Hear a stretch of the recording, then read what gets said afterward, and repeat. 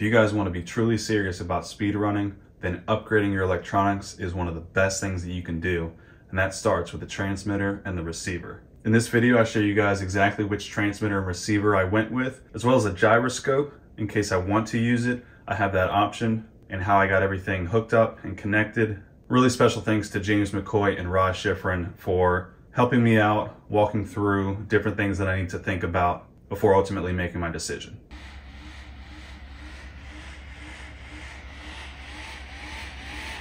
Trying to start up, but it's like it's not getting enough juice. Hey, what's up you guys? Josh here with the RC Recon channel, and today I've got a couple updates for the car to help it with reception, with connectivity between the transmitter and the receiver, and I've got a couple things to unbox here, and as soon as I unbox that, you're going to see exactly what we've got in the mail coming here soon, but all part of the same video.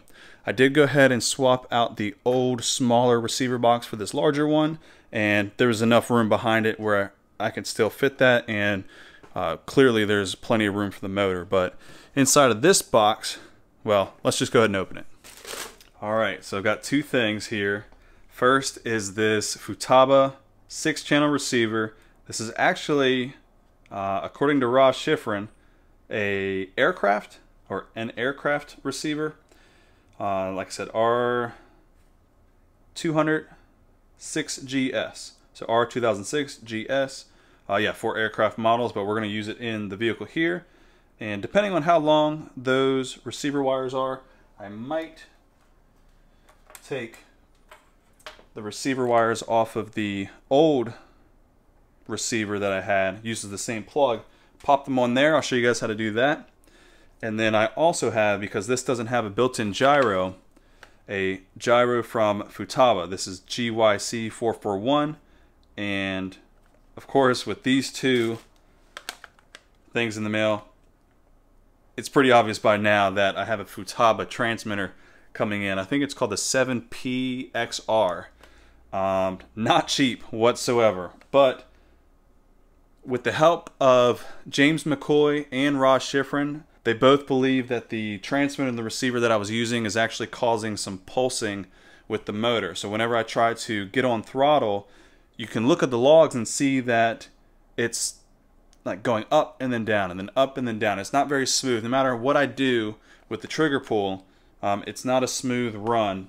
And I even went and bought a new Perfect Pass module, installed that, and then I had it on the bench here, and I was giving it throttle, and you can actually hear the motor, even with Perfect Pass, which should be a linear pull, you can hear the motor go up in pitch. And actually, I have a video of that. I'll go ahead and insert that right here. So, I believe with these upgrades and that new transmitter, we're going to be able to really smooth out a lot of that input from not only the throttle, but the steering, quick corrections. This gyroscope should be a lot better than what's built into, you know, that $10 receiver. So I'm really excited about that. Like I said, it's all going to be part of this same video. So as soon as I get that in the mail, I'll pop that in this video. But for now, I'm going to get both of these fully unboxed and then show you exactly how to wire up this gyro to the receiver, because you have to connect them together, probably shorten the wires a little bit, and then get all of it to fit inside of here. Now, I'm not sure if there is a bind button on this. That might be what that button is there, but I want to make sure that I can get to the bind button if there is one. That way I'm not installing this prior to actually getting the transmitter all hooked up. Alright, so this box here pops open easy enough. Alright, there we go. And yeah, these antennas aren't very long at all. So this is supposed to be a 2.4 gigahertz wire, and essentially that's what these are supposed to be as well, but my understanding is this exposed part is supposed to be 30 millimeters, so that would be 3 centimeters here. And yep, I mean just about same thing on this one. These are much shorter. These are just 20 millimeters. Interesting. Very interesting. Alright, so we will be popping this open carefully, of course, and swapping out those plugs for these here. So let me wash my hands real quick because I've been messing with some mineral spirits, getting some things cleaned up, and then I'll come back real quick. Alright, let's see if I can get this popped open here. Okay, top comes off.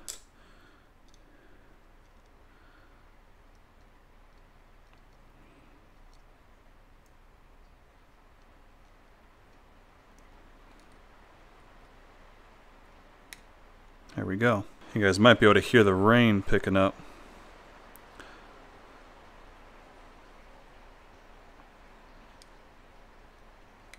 There's that one.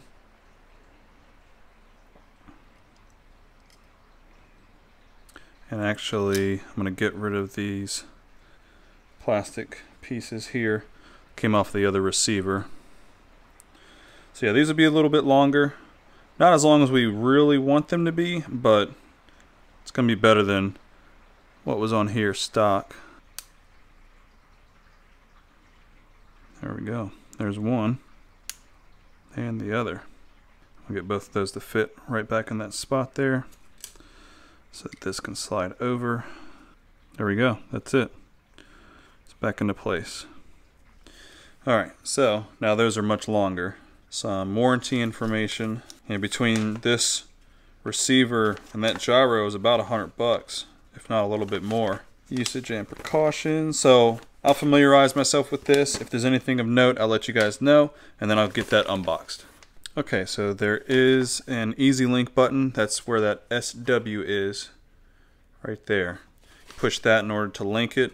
So you turn the transmitter on, just like several other, linking procedures. Turn the transmitter on within 20 inches, turn on the receiver, and then press and hold the easy link button for approximately 2 seconds and then release it. As long as that turns solid green for that LED, then it's linked. Also, while the other receiver I had was capable of up to 8 volts, and that's what I had set up in the ESC, this one has a range of 4.8 to 7.4, so I will have to go and set that to 7.4 in the Castle link. Something else to note is you can see the antennas. They actually want you to put it at a 90-degree angle from one another. And a couple of the examples here is, totally different directions, right? And then another example is they're kind of following each other, and then at the end they switch. So I can either have 2 antennas coming out of the top of the motor or the receiver box and then split, or I can do kind of what I had before and have one going down the side of the body like this, pointing this way, and then the other one straight up. So I have a couple options. I'll decide what I want to do. Alright, now for the gyro. Box opens up the same way.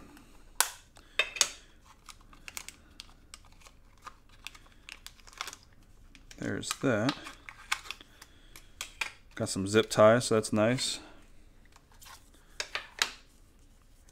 Limited warranty and service center. Now the information for the gyro itself.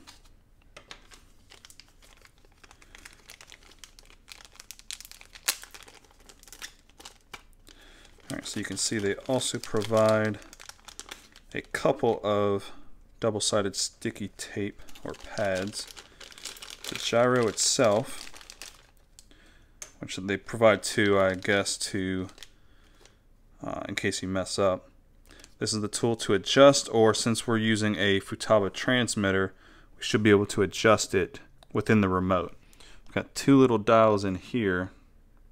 If I can get focused. 2 switches in here, a dial here, and then all the connections here. So let me show you guys exactly how to set that up. Now they do give us 2 longer cords here. Now I will probably cut this down. Alright, so as we can see here, up on this switch, right where my left thumb is normal gyro. And if it seems to be opposite whenever you test it on the vehicle, just flip that down to reverse it. And then SR mode for the servo, down is on, up is off. Now SR mode is a specific setting with the servo itself, and I think most of the servos that I use, if not all of them, most servos will most people use don't have an SR mode, so I'm going to leave that off. Alright, so unfortunately I'm not going to be able to do this kind of stacked setup, because as soon as I put it into the vehicle, where these plugs are, they end up being right at the top of where the lid will go on. So had to scrape out these side pieces in here, and I'm actually going to have these set in here side by side. I'll show you what that looks like when I'm done.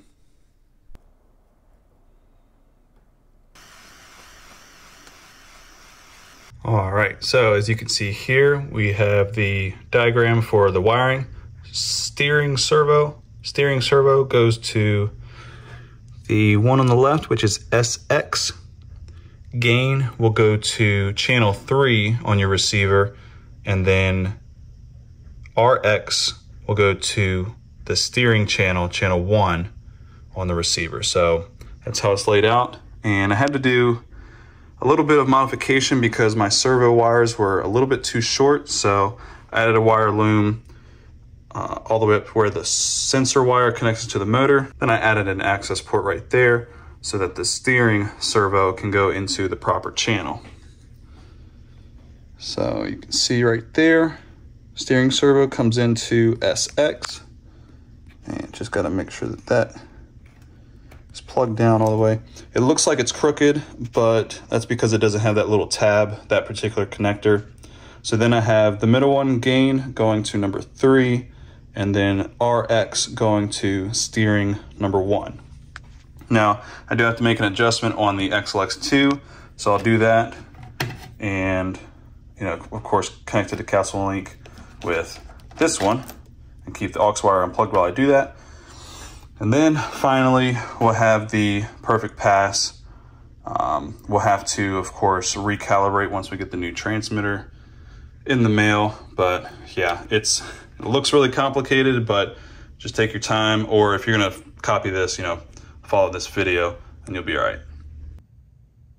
All right, so last quick little update. Right now I've just got this wire hanging out so I can easily connect it to the Castle Link, but just wanted to show what this is gonna end up looking like. You see some glue here from having these wires come out through the top here. And that was really because of the alignment of the hole that I drilled in the body. It wasn't in the right spot, being over here with the other receiver. And then also this receiver, I don't remember where it used to be. I think it was actually over here, and it wouldn't work there. So yeah, don't have a spot for the antenna over there. But I did go ahead and decide to do perpendicular like I had the other one. I really had no issues whatsoever with the reception, and I'm really hoping that that is the same case here. Perpendicular like the instructions say, so hopefully this will work.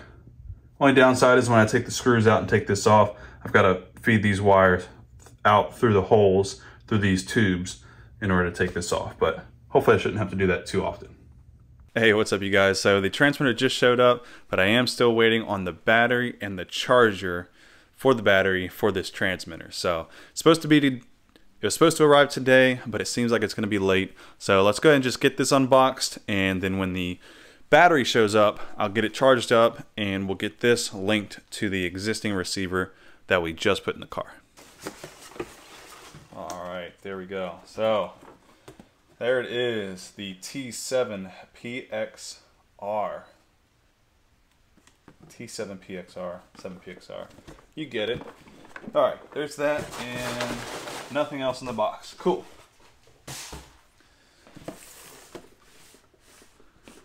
This is pretty nice. I'm excited. $700 radio, kind of ridiculous, but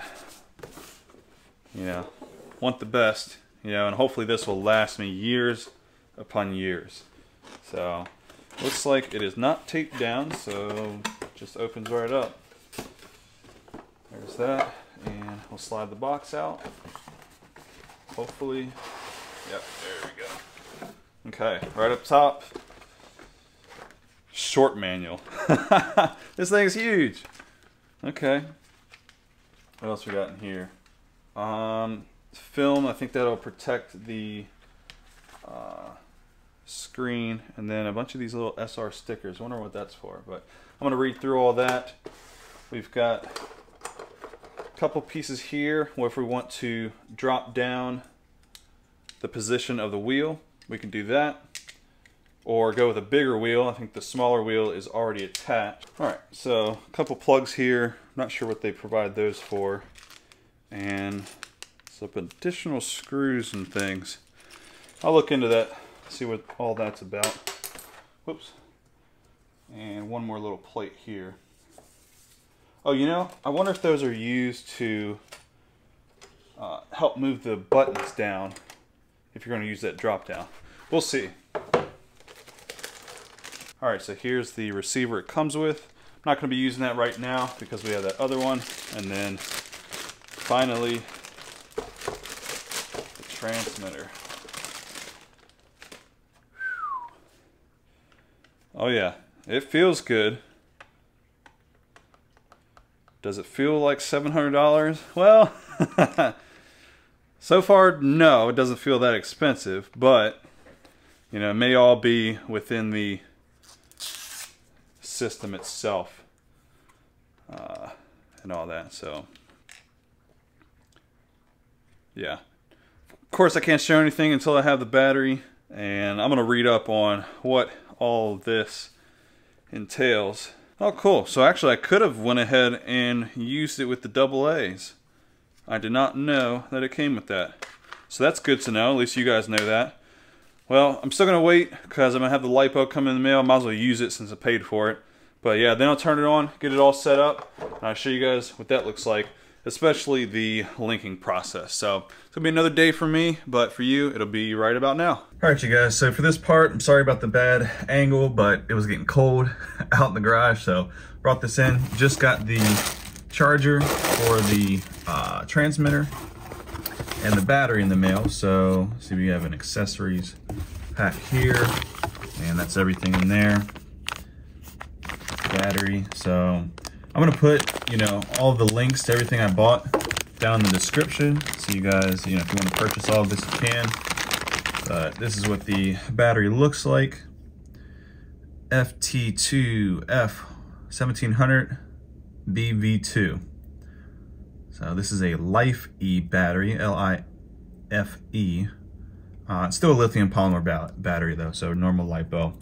And this should fit right into the bottom of the transmitter, of course. And in here, all right, just some foam. We've got the charger. Open this up. And you can either charge from the bottom here, or actually no, yeah, that's how you charge it. So you plug this in the bottom, charges it up. I think they do have some kind of charger where you can actually plug it directly into the transmitter. I don't know if that is going to be possible with this or not. I guess we can certainly try that. Limited warranty, and then instruction manual. We'll have hopefully our language here somewhere, but it's just, there we go. Essentially it's just going to say, you know, be careful, don't overcharge it, normal operation, abnormal operation. Yeah, self-explanatory. Plug it in, lights up, green, charging, all that stuff. Now here, what else we got in here? These are, looks like some foam pads you can put inside of the transmitter to take up the space from the battery, so it's not just flopping around in there. And then we've got the instruction manual for that. So safety precautions, danger, don't do this, that, and the other, charge and discharge. So please charge the full before you use it for the first time. Use the Life E battery charger. Do not leave the battery charging. Do not leave the battery charging, so don't leave it while it's charging. Do not leave it in a fully charged state. But yeah, let's actually bring the transmitter over. Again, I'm really sorry for the bad camera angle. Of course, naturally it plugs in right into the bottom here. And then see if it takes up all of the space in here or not. You're definitely gonna want it like this.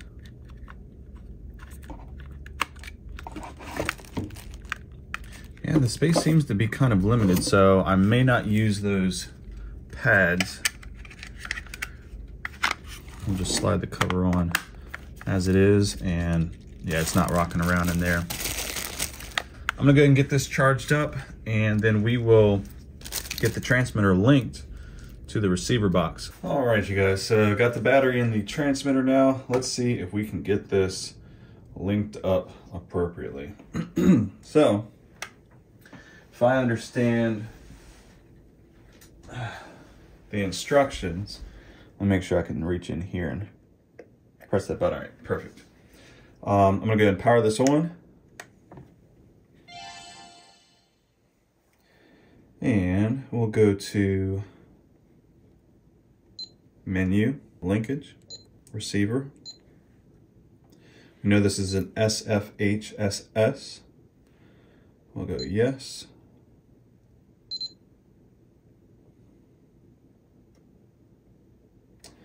And hey, I guess we gotta turn the car on, right? Let's plug it in. Power on the car.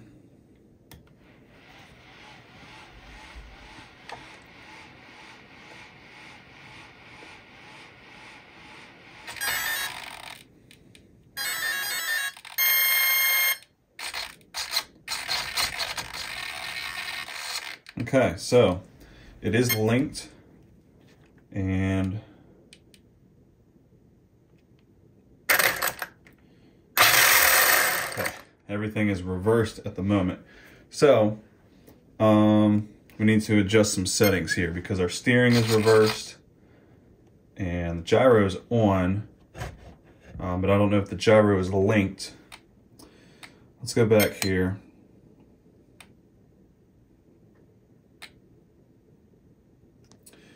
Need to go to channel reverse, and let me actually shut the car off for a second.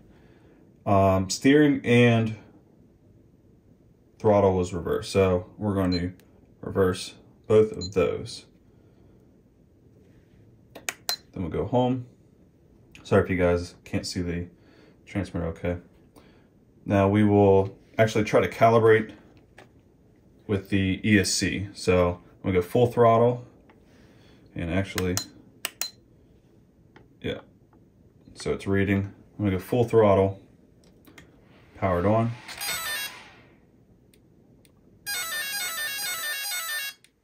Full reverse, neutral. Okay. The steering is correct now.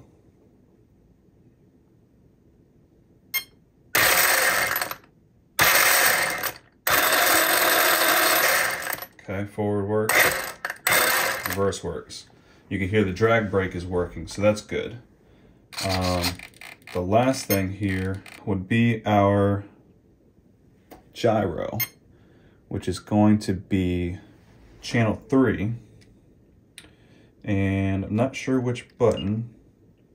That's channel 4. That's our throttle trim. That's our steering trim. So that is gyro there. So if we turn that up, perfect. So let me show the front wheels here. If I shift the car to the left, you'll see it correct. And let me actually turn this up by quite a bit so you can see.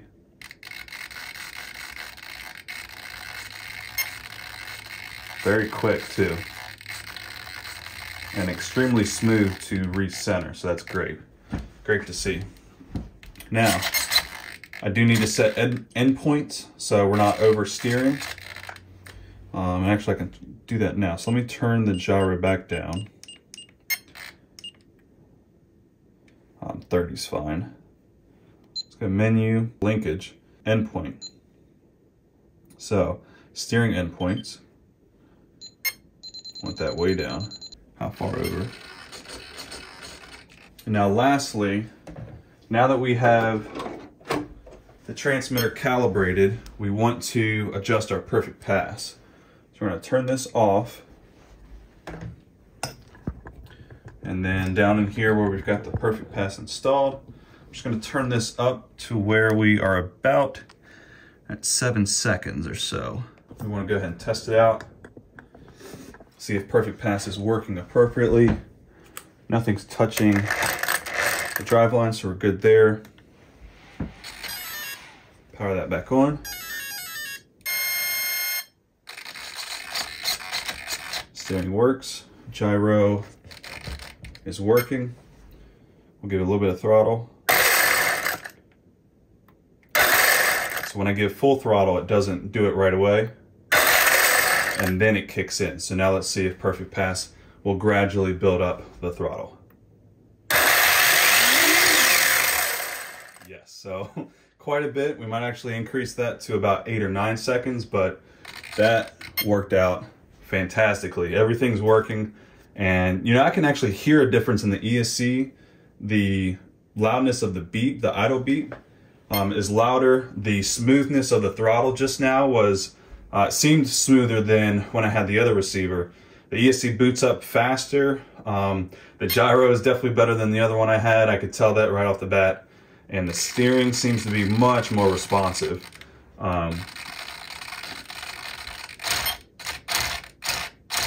Now you shouldn't normally do that, but I just wanted to see how responsive that was. I'm really happy with this upgrade, guys. I know it was expensive, but I'm hoping with the connection, the connectivity, the smoothness of the throttle, everything, the better gyro. I may use the gyro, may not, but you know, we'll do some testing once once the weather gets a little bit better.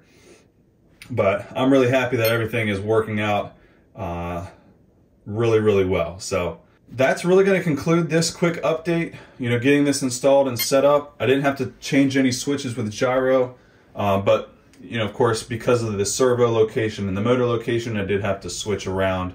You know, I had to reverse the throttle and the steering. But yeah, if you have any questions, definitely let me know. I'm going to learn more about the transmitter as I use it. So if you guys have questions, I'll try to find those answers for you. But otherwise, I appreciate everyone watching. I'll see you in the next video. Take care.